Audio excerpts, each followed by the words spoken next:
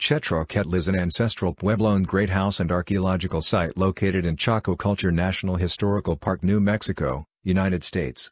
Construction on Chetro Ketl began circa 990 and was largely complete by 1075, with significant remodeling occurring in the early and mid-1110s. Following the onset of a severe drought, most Chacoans emigrated from the canyon by 1140. By 1250 Chetro Ketl's last inhabitants had vacated the structure. The great house was rediscovered in 1823 by the Mexican governor of New Mexico, José Antonio Vizcarra, and in 1849 Lieutenant James Simpson of the United States Army Corps of Engineers documented the major ruins in Chaco Canyon. Edgar L. Hewitt, the director of the first archaeological field school in the canyon, conducted excavations of Chetro Ketl during 1920 and 1921, and again between 1929 and 1935. Chaco scholars estimate that it required more than 500,000 man-hours, 26,000 trees, and 50 million sandstone blocks to erect Chetro Ketl. The Great House is a D-shaped structure. Its east wall is 280 feet 85 meters long, and the north wall is more than 450 feet 140 meters. The perimeter is 1,540 feet 470 meters, and the diameter of the Great Kiva is 62.5 feet 19.1 meters. Chetro Ketl contained approximately 400 rooms and was the largest great house by area in Chaco Canyon, covering nearly 3 acres 1.2 hectares. Chetro Ketl lies 0.4 miles 0.64 kilometers from Pueblo Bonito, in an area that archaeologists call downtown Chaco. They theorize that the area may be an ancestral sacred zone. Chetro Ketl contains architectural elements, such as a colonnade and tower kiva, that appear to reflect a Mesoamerican influence. Chetro Ketl's purpose is widely debated, but many archaeologists believe the building was a place of large-scale ceremony that held an important position within the larger Chacoan system. It may have been occupied primarily by groups of priests and, during times of ritual, pilgrims from outlying communities. Archaeologist Stephen H. Lexon believes Chetro Ketl was a palace inhabited by Chacoan royalty, and the scale of its construction was motivated by what architects call massing, building imposing structures with the intent to impress onlookers. The building has deteriorated significantly since its rediscovery in the early 19th century, and its usefulness as a source of information about Chacoan culture is slowly diminishing. Background: long ago in the north, below from the place of emergence, everybody came out. Now when those who were everyone's chiefs came out, they all went out. They went down south, they went along coming from the north, and they began to make towns. Cochiti origin myth. During the 10th to 8th millennia BCE, the San Juan Basin was occupied by Paleo-Indians known as the Clovis culture circa 9300 and the Folsom tradition 8500 to 7500. Projectile points found in the vicinity of Chaco Canyon suggest that hunters may have been active in the region as early as 10,000. By 6000 the Pocosa culture had developed from within the Paleolithic population, as environmental changes caused the eastward movement of animals and people to the southern plains, bringing southwestern and northern Mexican cultures into the San Juan Basin.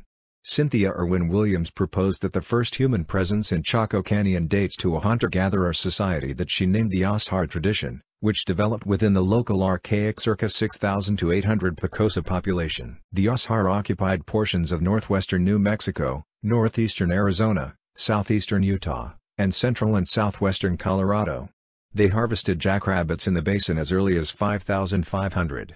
Irwin Williams divided the Ashara tradition into 6 phases, and during the Armijo phase 1800 to 800 the Arroyo Cuervo area east of Chaco Canyon saw the introduction of maize and the use of rock shelters. She hypothesized that this period saw the beginning of seasonal gatherings of people from around the San Juan Basin, who eventually began to aggregate into larger social units. By 200 BCE, the basket maker culture had begun to develop from the Ashara tradition.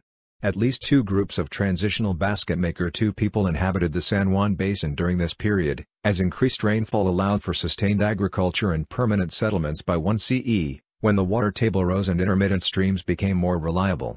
During the first 4 centuries CE, the basket maker people established pit houses at elevated locations near sources of water and arable land. Brian M. Fagan notes that the development of pottery in the area during the 4th century permitted the boiling of maize and beans for the first time, and must have brought a revolution in cooking. This period also marked the introduction of the bow and arrow to the region. Parts of the San Juan Basin saw plentiful rainfall during the 5th to 8th centuries, leading to significant expansion of pit house communities. Population increases during the 6th century led to the settlement of the area's lowlands, including Chaco Canyon, as the Basket Maker II people changed from a primarily hunter-gatherer society to one based on farming. This culture is known as Basket Maker III, and by 500 at least 2 such settlements had been established in Chaco Canyon. An important phase of Basket Maker III people is known as the La Plata. One of the earliest La Plata phase sites, Shabaixchi village, was continuously occupied until the early 8th century, when the canyon was home to a few hundred people. Several clusters of Basket Maker III sites have been identified in the vicinity of Chetro Ketl. As the Basket Maker III people improved their farming techniques during the 8th century, the well-watered areas of the San Juan Basin became densely populated. Greater crop yields necessitated the construction of above-ground storage facilities, which were the first large-scale construction projects in the region. Fagan identifies this as the beginning of the first pueblos, ushering in a period of profound social tension, population movements, and political change. In his opinion, by 800, there was no going back. The people of Chaco and elsewhere were locked completely into economies based on maize and bean cultivation. Archaeologists refer to the period starting circa 800 as the Pueblo I period. By the early 10th century the large pit house settlements had been supplanted by modular construction that later served as the foundation for the ancestral Puebloan great houses. This marks the beginning of the Benito phase. During the 10th century, Chaco's population was swelled by a steady influx of immigrants from the San Juan River, approximately 100 miles 160 kilometers north. Fagan notes, within a few centuries, as rainfall became more irregular and life less predictable, the Chacoans embarked on a cultural trajectory that melded ancient traditions with new ideas that were to crystallize into a brilliant and short-lived southwestern society. Location and alignment. Chaco Canyon lies at the geographic center of the San Juan Basin. It is located in northwestern New Mexico 60 miles 97 kilometers north of Interstate 40 and 130 miles 210 kilometers from Gallup, the nearest city.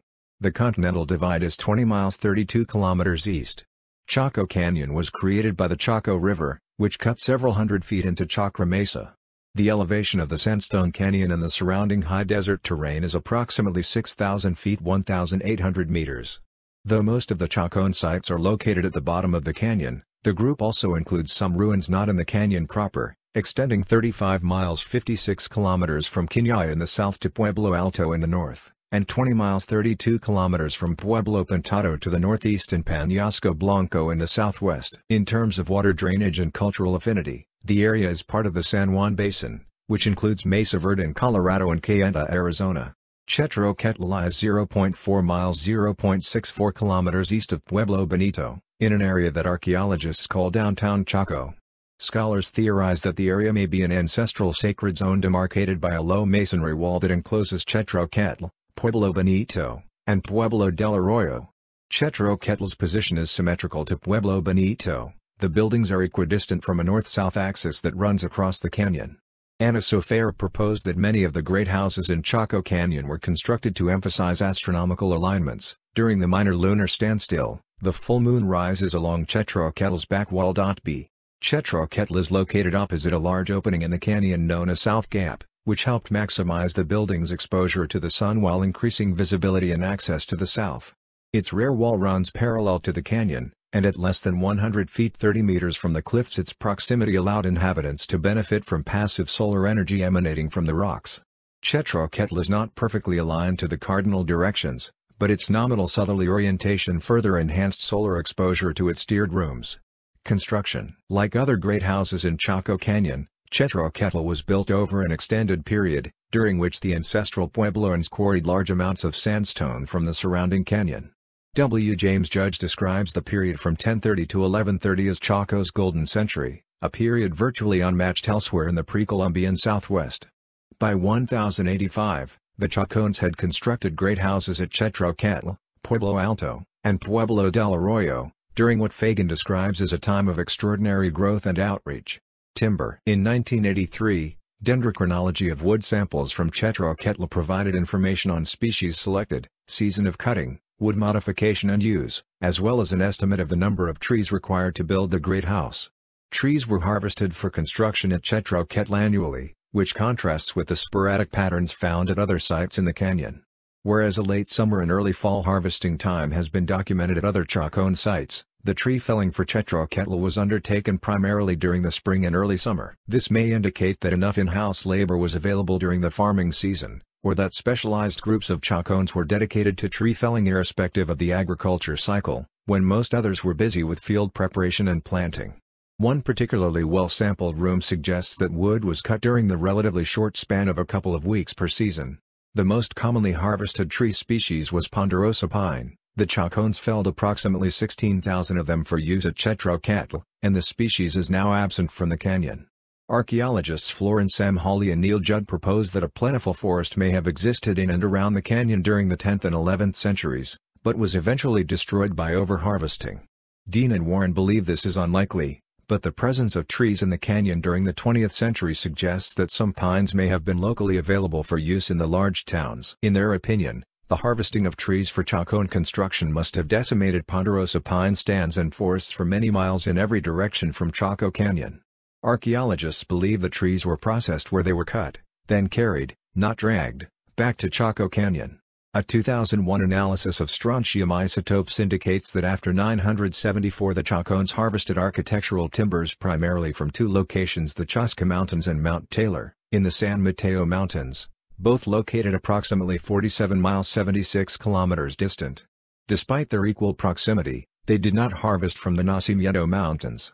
The selection of timbers from the Chasca and San Mateo ranges, and the avoidance of those from the Nacimiento Mountains, suggests that regional socio-economic ties factored more heavily into timber procurement than resource depletion with distance and time. Nearly 78% of the estimated 26,000 trees harvested for use at Chetro Ketl were felled between 1030 and 1060. More than 7,000 trees were felled for kiva round room construction alone, with approximately 750 used in the Great Kiva. Roofs typically consisted of primary beams, secondary beams, and one or two layers of split shakes, probably of a juniper species or pinyon pine, which were locally available. Most of the primary and secondary construction beams were of ponderosa pine. In addition to bulk materials, construction required other items in smaller quantities. Cordage was used for lashing roof elements together, and baskets and wood frames were needed for transporting mortar and rock. Other tools, such as digging sticks and hammerstones, were used in quantity. Many discarded hammerstones have been found built into the wall interiors. Stone and mortar. Chetro Ketl's walls were constructed using three bulk materials: stone, clay sand, and water. Two types of stone were used: a hard gray-brown tabular sandstone that forms the bench above Chaco Canyon's cliffs, and a softer, tan, massively bedded sandstone that forms the cliffs themselves. Chacones preferred the harder, tabular stone as it was easier to shape, but much of it had to be dug up and levered out of the ground with wooden poles. Because the massive tan stone of the cliff faces was easier to procure, but much more difficult to work, the Chacones probably used it only after the more easily quarried gray-brown stone beds had been depleted. The Chacones used clay or clay sand and water to make mud mortar. They obtained most of the material from canyon deposits, but some of the clays may have been collected from the base of the cliffs. Clay and clay sand in soils or stream deposits were accessed by digging large pits, then mixing mortar in the pits and carrying the mix to the construction site in baskets. Water is scarce in Chaco Canyon, and construction probably took place primarily during the late summer and early fall rainy season, when it was more readily available. Water was also collected from small reservoirs in the slick rock and deep wells in the bed of Chaco, Washington. Masonry. Only the most highly skilled Chacones shaped and set stone, others carried supplies and mixed mortar. The width of a given wall was determined by its place in a structure. The first story of a two-story wall is always wider than the second. Chacone walls are often called core and veneer, but only the widest walls had cores. The Chacones tried to build walls with two flush faces, but because the stones were typically quite small, to build a wider wall they built up a space between the two faces. This spacing is often called the core. In most walls, the core consisted of roughly shaped stone or rubble laid at the same time as the two faces. In others, the faces were built up independently, and the core packed between them. Chacone walls derive their stability from the degree of contact between stones in the faces and the width of the wall itself, not from the strength of the core.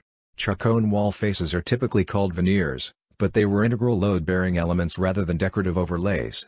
The veneers are known for their attention to coursing and detail, and various styles have become synonymous with Chacone building. Depending on the facing style, the joints between the stones would be filled with spalls or chinks, set in mud mortar, or the coursing could alternate between larger stones and several courses of smaller tablets. Good veneer minimized the amount of exposed mortar, which reduced maintenance, maximized stone contact, and increased the strength of the wall. It also reduced the possibility of structural failure. Aside from structural considerations, some veneers are the result of highly skilled masons working within well-developed craft traditions. Recurring veneer patterns may indicate a widespread style used during a particular period, or they may suggest the work of a specific social group or line of builders. Doors and vents often had sills of carefully ground flat stone slabs and lintels constructed from a row of thin wood beams. Chaconne masons also frequently included intramural beams, horizontal logs completely enclosed in the wall core, which were probably intended to reduce horizontal deformation of the wall. The interior walls of great houses were typically covered in a rock veneer. Judd identified 4 distinct types, and his typology is the most commonly accepted in the region. Chetro Ketl's interior walls, particularly those in the eastern wing, were covered in a Type 4 veneer characterized by uniform pieces of sandstone with little to no exposed mortar. Judd excluded a 5th type of masonry, called McElmo style, from his typology. Phases. In 1934, Florence Hawley used 143 tree ring dates and a comparative masonry analysis to assemble a construction history of Chetro Ketl in 3 major periods 945 to 1030, from which no significant elements are observable, 1030 to 90, when construction and remodeling produced most of the building's extant features, and 1100 to 16, which saw renovation of existing features. In 1983, comprehensive architectural studies by Lexon and McKenna and dendrochronological reanalysis by Dean and Warren largely verified Hawley's construction phases, with significant additions and clarifications. Lexon, Thomas C. Vindus, and Patricia Fournier, authors of The Changing Faces of Chetro Ketl, date the beginning of construction to 990 to 1000. They base their estimate on 1,285 dated elements from the Great House. In their opinion, Chetro Ketl was largely complete by 1075, with periodic construction occurring there until the mid-1110s, when the Great Kiva was remodeled. Hawley's first period 945 to 1030 was suggested by tree ring dates scattered throughout later parts of Chetro Ketl. Archaeologists subsequently discovered that her second period 1030 to 90 structure was built directly over an earlier 990 to 1031 story tall, 2-room wide row of rooms. Lexon shortened Hawley's second period to 1030 to 75, and subdivided it into at least 8 different construction events, including the successive additions of upper stories along the main room block, running the length of the building. After 1075, construction consisted of minor additions and alternations, with the exception of a row of 3 large, Chaco-style second and third-story round rooms that were added to the plaza-facing center of the main room block during 1075 to 95. Much of the later construction, including the large Chaco-style kivas, was in McElmo-style masonry, using shaped blocks of relatively soft tan-colored sandstone instead of the previously preferred harder, denser dark brown sandstone, which may have been quarried out in the central canyon after 1075. Chetro Ketl required an estimated 50 million sandstone blocks and more than 500,000 man-hours to complete. McElmo. Main article McElmo phase. The McElmo phase was a period in the late 11th and early 12th centuries, when major changes in ceramics and masonry techniques appeared in Chaco Canyon. Chacones started using painted black on white pottery, and the masonry and layout of great houses built during the period, which was the last major construction era in the canyon, differ significantly from those built during the Bonito phase 850 to 1140. Archaeologists initially believed that the McElmo style was brought to Chaco Canyon by immigrants from Mesa Verde, but subsequent research suggests the developments were of local origin. McElmo black on white pottery was abundant in later contexts at Chetro Ketl, and the problematic McElmo style masonry was used in several later additions to the building, including very characteristic Chaco style kivas. Chetro Ketl's Kiva G complex was constructed using McElmo-type masonry, and ceramic evidence uncovered from refuse found in the Great House indicates a significant McElmo presence. Much of the masonry in North Block F also appears to be McElmo style. A smaller square building known as the Talus Unit lies just west of Chetro Ketl. It contains some McElmo style features. Arguin Vivian, son of Gordon Vivian, notes, "The jury is still out on this question, a problem that poses intriguing possibilities for future work." Abandonment. They didn't abandon this place. It is still occupied. We can still pray to the spirits living in these places from as far away as our pueblo. The spirits are everywhere. Not just the spirits of our ancestors, but tree spirits and rock spirits. If you believe that everything has a spirit, You will think twice before harming anything. Puebloan oral tradition. The ancestral Puebloans relied on regular rainfall to sustain their agricultural society. This proved challenging in Chaco Canyon, even with consistent precipitation. By 1130, the rains had diminished and the maize crops that the Chacoans depended on had begun to fail, as the region increasingly suffered from the effects of a devastating, 50-year drought. After a continuous occupation of more than 600 years, the Chacoans began to migrate from the canyon. Fagan states that by 1140 Chaco was finished. A study of 12th-century burials in the Gallup, New Mexico, area indicates as many as half of the people who lived during the drought died before the age of 18, with 60% of all deaths occurring before age 35. The study estimated that for every woman, 4 children were needed to sustain the agriculture workforce. The turning point for Chacoan culture prior to the widespread crop failures of 1130 to 1180 was the especially dry period from 1090 to 1095. Immigration from Chaco Canyon increased significantly during this period, and Puebloan construction in outlying communities such as Mesa Verde, Salmon, and Aztec began to flourish. Despite rapid depopulation in the canyon, Chetro Ketl's Great Kiva may have been remodeled and used during the early 13th century. A haphazardly applied layer of rubble veneer to ceremonial areas in the Great Kiva is thought to have been added during an organized closure that probably included a termination ceremony. Ancient potsherds indicate that the last inhabitants of Chetro Ketl vacated the structure by 1250. Rediscovery. In the years following the ancestral Puebloans' departure from Chaco Canyon, several migrations to the region occurred.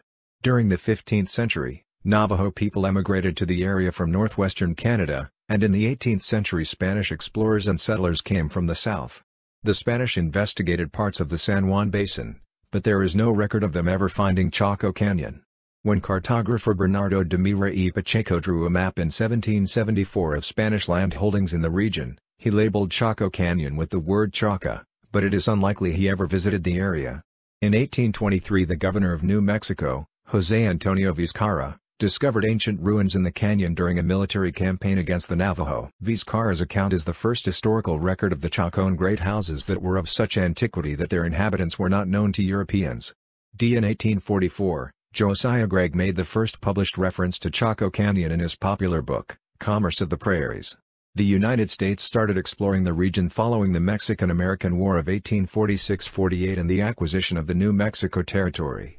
During a military campaign against the Navajo in 1849, Lieutenant James Simpson of the United States Army Corps of Engineers became interested in the canyon's ruins. A group led by the governor of Jemez Pueblo, Francisco Hosta, explored the canyon. Its members included Simpson and the brothers Richard and Edward Kern, who were respectively an artist and a cartographer. Simpson was impressed by Chetro Ketl's masonry, which he described as a combination of science and art which can only be referred to a higher stage of civilization and refinement than is discoverable in the works of Mexicans or Pueblos of the present day. Simpson and company documented their findings, noting the location and style of the great houses, taking measurements, and sketching the canyon's major ruins. They described the Kiva as a circular apartments sunk in the ground. Simpson briefly explored Chetro Ketl, documenting 6 of its round rooms and 124 rooms on the ground floor of the 4-story building. He noted an especially well-preserved room where the stone walls still have their plaster upon them in a tolerable state of preservation.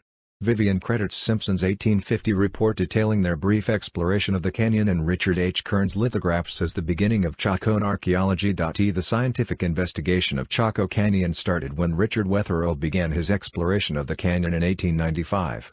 Wetherill was well known for his discovery of some of the largest ancestral Puebloan dwellings in Mesa Verde, and after an invitation from amateur archaeologist Sidney Palmer to survey Chaco Canyon, organized a 1-month expedition to the region.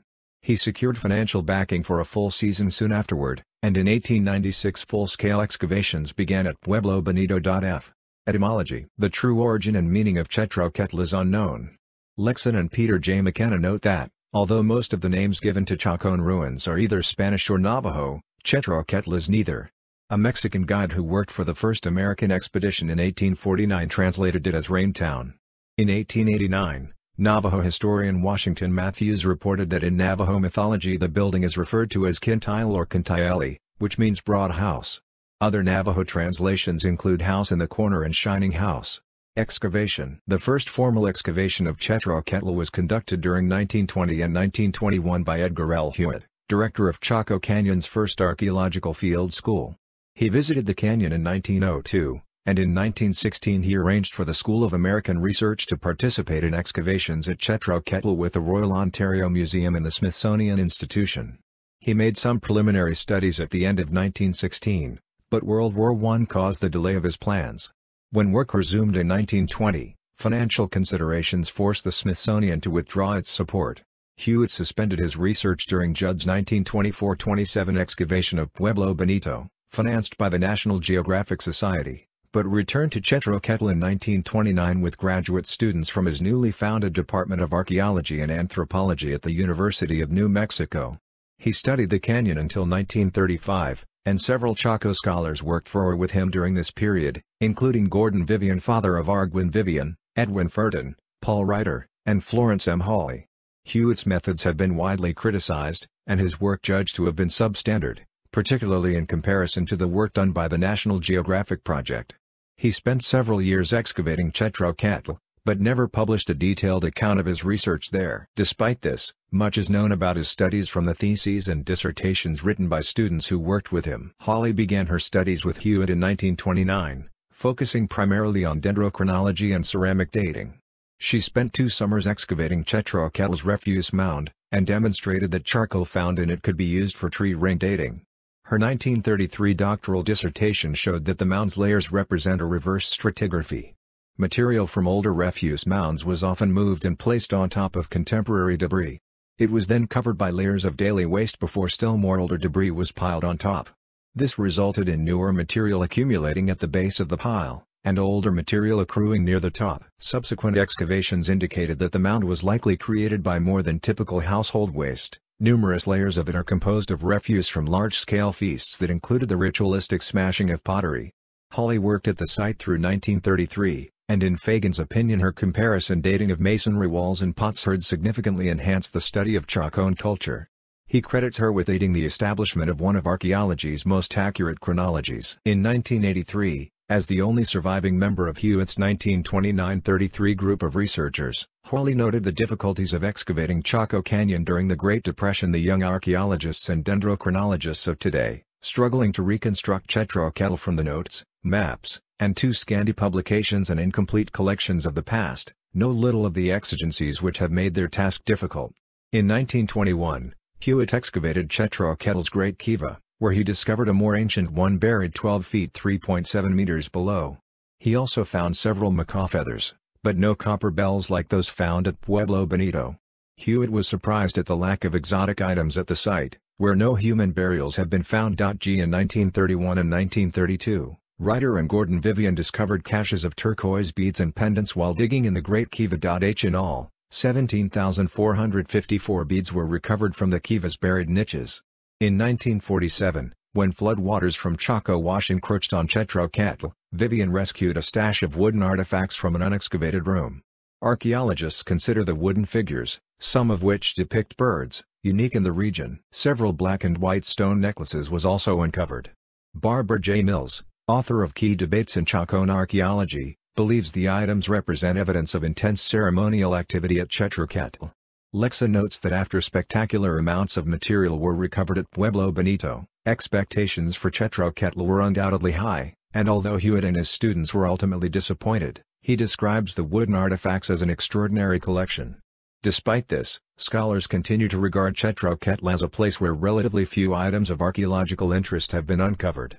Several minerals used for paint pigments were excavated from Chetro Ketl, including charcoal, shale, malachite, iron oxides, hematite, limonite, gypsum, and azurite.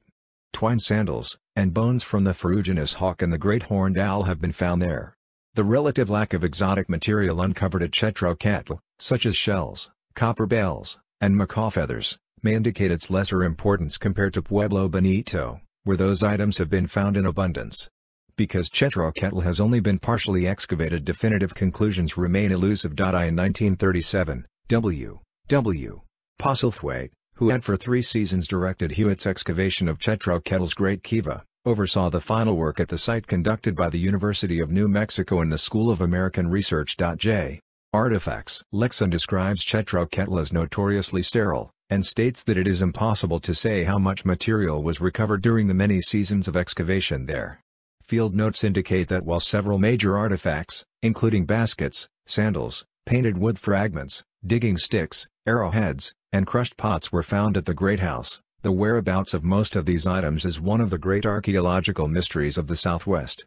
He ascribes the almost total disappearance of the Chetro Ketl artifacts, which were viewed as unimpressive in comparison to those found at Pueblo Bonito, as a consequence of Hewitt's flippant treatment of the collection. The Museum of New Mexico holds several items excavated from Chetro Ketl, including pieces of turquoise, a black-on-white pottery canteen, and a 14-foot-long stone and shell necklace. Description: Chetro Ketl contained approximately 400 rooms and was the largest great house by area in Chaco Canyon. Sections of it reached 4 stories, 3 of which remain. The building covers nearly 3 acres (1.2 hectares), with approximately half of that in the enclosed plaza, which was lined by wings of rooms to the north, east, and west. Chetro Ketl's perimeter is 1,540 feet (470 meters).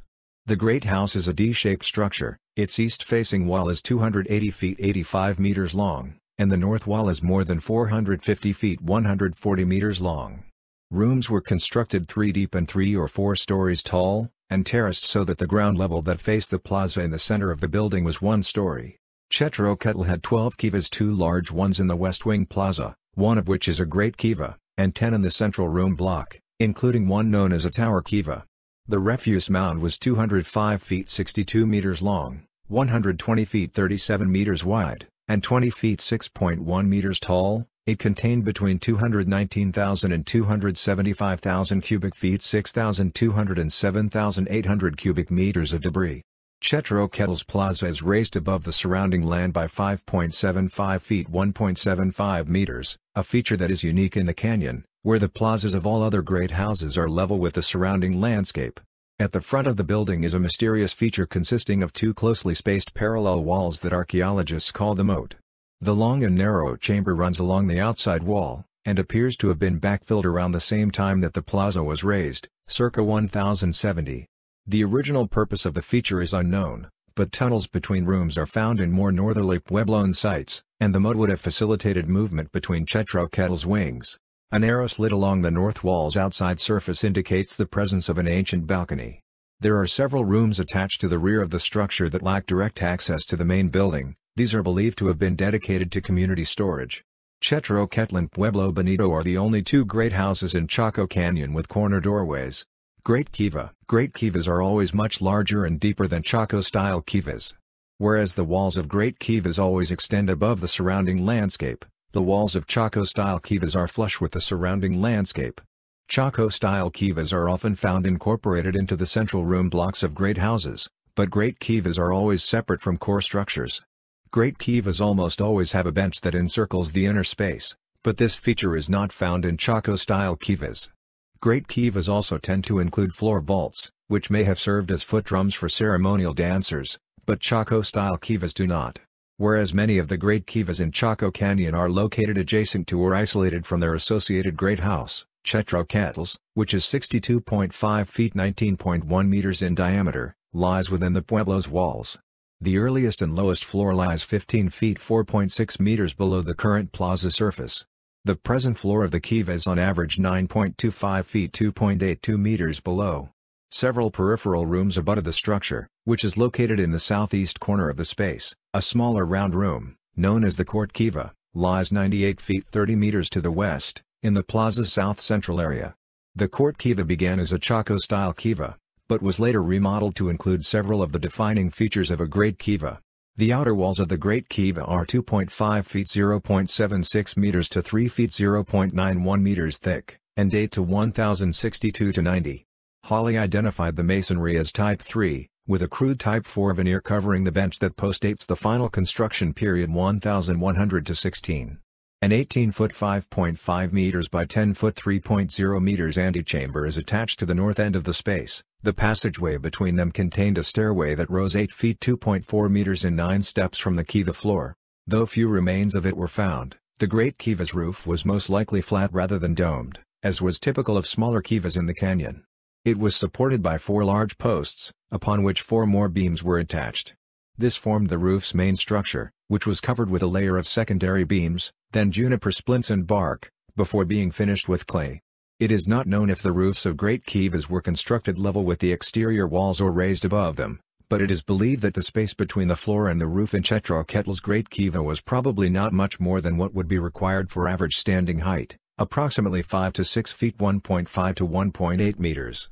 39 crypts, measuring approximately 1 foot 0.30 meters in height, 1.1 feet 0.34 meters wide, and 1.25 feet 0.38 meters deep, have been uncovered in the Great Kiva. They are spaced approximately 5.3 feet 1.6 meters apart and located around the inner circumference of the outer wall. Some artifacts have been recovered from the crypts, but their purpose is unknown. They may have been shelves or specialized altars. A large bench, measuring 3.33 feet 1.01 meters wide by 2.75 feet 0.84 meters tall, encircles the inside of the space. A firebox, measuring 4.83 feet 1.47 meters by 5.3 feet 1.6 meters and 1.6 feet 0.49 meters tall, was located 5 feet 1.5 meters south of the center of the kiva, and a fire screen that helped supply draft air was located 5 feet 1.5 meters away from the firebox. Colonnade. The site contains a colonnade that Lexon, Vindus, and Fournier describe as prominent, even dominating within the plaza, and possibly the defining form at Chetro Ketl or even at Chaco. It is not only unique to Chaco Canyon, but also to ancestral Puebloan architecture as a whole. The nearest similar structure is located more than 500 miles away at Casas Grandes, in northwestern Mexico. Constructed sometime after 1105, the plaza-facing columns were among the last additions to Chetro Ketl. The colonnade's placement and orientation to the canyon indicate that it was intended to be viewed from inside the building. It was later filled in with masonry to accommodate additional living space. It was 93 feet 28 meters long and contained 13 columns. Several scholars have detected a Mesoamerican influence in the feature. Ferdin described it as a column-fronted gallery that was wholly untraditional in ancestral Puebloan architecture. He proposed that it was inspired by a Quetzalcoatl cult whose traditions were brought to the region by Pochteca traders. In his opinion, the influence can also be seen in the site's tower kiva. Lexon, Vindus, and Fournier believe the architectural parallels between the colonnade at Chetro Ketl and structures in Mexico are probably attributable to the adoption of Mesoamerican symbols appropriated by the flow of ideas carried by merchants. In their opinion, the connection may have been the result of an interaction mechanism of indirect contact between nuclear Mesoamerica and Chaco, though northwestern Mexico. They believe the colonnade is a local architectural interpretation of Mexican models, modified to suit local materials and techniques. Agriculture and pottery. Chaco Canyon is watered by winter storms and localized summer rains that fill the arroyos. Chaco Awash is deep, and it drains to the water table located 20 feet 6.1 meters below the canyon floor. Farming terraces on the mesa wall behind Chetro Ketl may have been used for growing specialized crops such as tobacco, and canals running from Pueblo Bonito to Chetro Ketl probably carried rainwater. Chetro Ketl's position in downtown Chaco and its proximity to South Gap further aided agricultural efforts near the Great House, as summer storms tended to linger in the opening, funneling moisture to the area. There is no obvious visual evidence of the linear features usually associated with farm fields and the land surrounding Chetro Ketl, but in 1929 aerial black and white images by Charles Lindbergh revealed what appeared to be a rectangular plot. In the early 1970s, the National Park Service (NPS) developed a remote sensing program to further investigate the area using color video imagery. When enhanced and viewed in black and white, the video revealed a well-defined grid pattern within a larger rectangular section of land near Chetro Ketl. The NPS employed two types of ground-level remote sensing devices to search for magnetic and soil anomalies in the alluvium of the canyon floor. A soil density study proved inconclusive, but a magnetometer identified a rectangular feature 50 by 65 feet 15 by 20 meters, roughly the same size as those seen in Lindbergh's aerial photographs. The NPS researchers proposed that water had deposited iron-bearing clays in the plots, with the center showing the strongest magnetic evidence. Subsequent comparisons with older data reinforced their conclusion. They determined that had the plots been under heavy alluvium they would not have been detected. In Vivian's opinion, the Chetro Ketl field represents one of the best examples of Chacoan farming.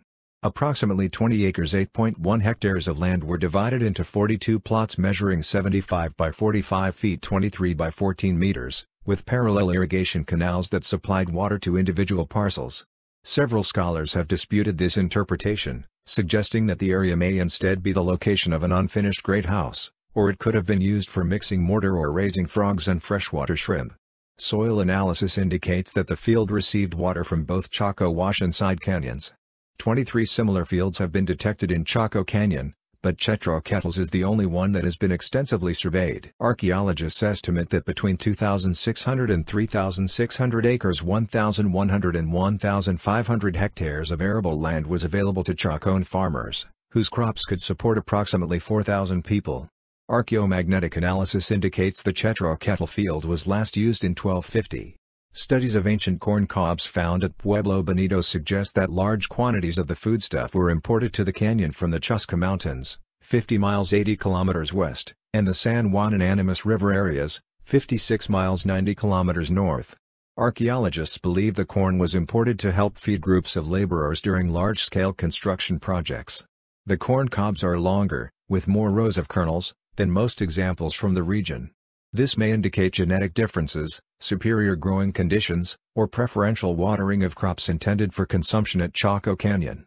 The black-on-white painted pottery found at Chaco Canyon originated from various places throughout the Four Corners region, including the Red Mesa Valley, northeastern Arizona, the San Juan River, and the Chusca Valley, 40 miles distant. Whereas most of the gray ware, non-decorative or utility, pottery uncovered at Puebloan sites was produced locally, more than half of the vessels found in the canyon were imported from places like the Chusca Valley, which supplied the majority of utility pottery found in the region. Red wares were imported from southeastern Utah until circa 1000, when the Chacoans switched to orange ware products originating from northeastern Arizona, near Kayenta. After 1000, almost no pottery was fired in the canyon, but was instead produced in outlying communities with access to a steady supply of firewood for their kilns. During the period from 1030 to 1100, significantly more pottery was imported to the canyon than before. The extensive Puebloan trade network that dispersed stoneware products throughout the region suggests that, although evidence of large-scale production is lacking, proficient local artisans supply distant communities as well as their own. Purpose. Lexon believes that Chetro Ketl was most likely not occupied by scores of families, and in that sense was not a pueblo as early archaeologists had concluded. He also notes that, while most if not all round rooms in the canyon have traditionally been labeled as kivas, the smaller ones found at Chetro Ketl were most likely not kivas, but the final and most elaborate form of the pit house, which had served as the region's primary housing structure during the 500 years prior to the settlement of Chaco Canyon. He proposed that Chacoan great houses were royal palaces. Chetro Ketl was a residence for the elite, but also a central location for governance, storage, craftworks, ritual, and bureaucracy. Many scholars disagree because they assume palaces imply states, and it is generally accepted that no native state ever existed north of Mexico. In his opinion, the view that palaces cannot exist outside states is misguided, and societies like Chaco may have achieved comparable political complexity on a smaller than typical scale. He considers the political glass-selling an almost racist remnant of early archaeologists who assumed Native American political sophistication was, by definition, limited to chiefdoms and not capable of attaining statehood. The consistent lack of artifacts and features in excavated Chacoan rooms suggests they were used primarily for grain storage, but because their combined areas appear to exceed what would reasonably have been needed for foodstuffs, a large crop of corn from all the arable land near Chaco would fit into 2 rows of rooms at Chetro Ketl. This interpretation lacks support amongst archaeologists. Because so many of these rooms are featureless interior spaces that lie below several stories, the scale of their construction may have been motivated by what architects call massing, building structures with the primary intention of impressing onlookers. The rooms of Chetro Ketl may have served as storage space for ritual objects, and the great house may have been occupied primarily by groups of priests, also housing pilgrims during community events, when the population of the canyon increased dramatically. Judge notes that these pilgrims probably assisted in the construction of Chetro Ketl, thus confirming their affiliation with the larger ritual alliance. The area between Chetro Ketl and Pueblo Bonito may have served as a central location for ceremonies. Because water was crucial to their survival, Chacoan rituals most likely focused on prayers for rain. Chacoan system. A long-distance communication system that used smoke and mirrors existed in the region, and direct lines of sight have been established between Pueblo Alto, Huérfano Mountain in northern New Mexico, and Chimney Rock Pueblo in southern Colorado. Messages could have been relayed between these 3 points within minutes. On the mesa behind Chaco Canyon is an ancient road that runs north from Chetro Ketl, then northward along the east side of Pueblo Alto before joining with the Great North Road. The Pueblo Alto road network functioned between 1050 and 1140. It facilitated access to watering holes, terraced farming areas, and enabled interaction between Pueblo Alto and great houses like Pueblo Bonito and Chetro Ketl. It also led to a community along Escovado, Washington. It may have served an important function in the transport of household goods, construction timber, and people throughout the San Juan Basin. Several road segments appear to be related to a row of Chetro Ketl's exterior rooms, which are thought to have been community storage space. In 1982, Robert Powers theorized that the road network suggests an inter-community organization and settlement system of regional extent. Because Chaco Canyon is the convergence point of all presently documented extra-canyon roads, the area may represent a locus of regional control, or the apex of the hierarchical system. Powers believes that great houses like Chetro Ketl were involved in civic coordination between the canyon sites and outlying communities. In 1993, David R. Wilcox proposed that a state-level society developed at Chaco, with an administrative center at Pueblo Bonito or Chetro Ketl. In a 2003 study of Chaconne artifacts, Francis Joan Mathen stated that the number of warrior-class individuals that would have been needed to support such a state, Wilcox estimated 500 to 1,000, precludes his theory, and Wilcox is assuming a greater Chaconne organizational complexity than any other scholar to date. Lexon developed a theory called the Chaco Meridian, which is based on architectural similarities between the ancestral Puebloan sites at Aztec ruins and Chaco Canyon, and Paquimé at Casas Grandes in northern Mexico. He believes the sites were intentionally located on the same approximate line of longitude 107 degrees 57 minutes and 25 seconds, and this indicates a ceremonial connection between them. The Great North Road roughly follows the Chaco Meridian, and many of the ancient roads in the area appear to follow it towards key sites in the basin. Judge notes that virtually all researchers recognize a strong ritual component to Chaconne authority and view the Chacones as having formed a regional center with a compelling and integrating body of ceremony at its core. Preliminary population estimates for the canyon ranged as high as 10,000 people, but in his opinion a figure closer to 2,000 is more likely. And he views Chaco as a ceremonial center and a place of ritual architecture, which pilgrims from throughout the San Juan Basin's 200 great house communities would visit. These pilgrims brought large quantities of goods and raw materials to the canyon, including exotics such as turquoise and shell beads, and also ceramics, timber, and food. Neutron activation analysis linked an artifact from Chetro Ketl to the Cerrillos turquoise mines, located 20 miles 32 kilometers south of Santa Fe, New Mexico. Analysis of chipped stone from Chetro Ketl's trash mound indicates that more than 50% of the chert found there was imported from Washington Pass in the Chusca Mountains, 47 miles 76 kilometers away. The Chacones enjoyed a bounty of imports from throughout the San Juan Basin, but little evidence of exports from the canyon has been found. This suggests they were consumers, but not producers or distributors of goods. Scholars continue to debate whether Chaconne organization was based on primarily political or primarily ritual considerations. Archaeological evidence suggests that the residents of great houses like Chetro Ketl were of a higher social class than those living in smaller settlements, which may indicate a systemic inequality that is considered a hallmark of hierarchical political systems. Others view Chaco as an egalitarian society, with an economy driven by its function as the region's ceremonial center. Because there has been little to no modern excavation in the canyon, the question remains largely unanswered. Lynn Sebastian suggests that any analysis based on a strict dichotomy of ritual versus political purpose is inherently misguided, because the Chacones were most likely deeply influenced by both. Lexon believes that by the later period 1075 to 1140 Pueblo Bonito, Chetro Ketl and Pueblo del Arroyo, together with the numerous other structures in the Central Canyon, should be considered a coherent analytical settlement unit. He views the structures near South Gap as a larger settlement of significant complexity that when coupled with Chaco's regional centrality and relatively high population density should be considered nearly urban. He notes that by the mid-12th century, Chaco was much closer to being a city than simply a canyon full of independent agricultural towns and villages.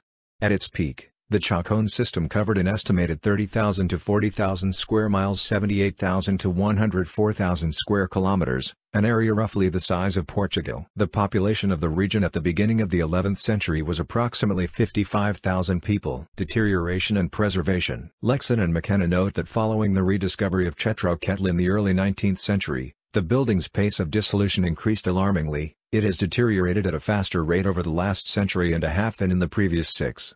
Chetro Ketl's wooden elements have proven especially vulnerable in a region that lacks timber, with soldiers, cattlemen, and transients scavenging them from the structure. The rear balcony was present in 1901, but by 1921 the beams had been removed by people scouring the canyon for wood. The process of uncovering beams during excavation has further hastened their deterioration.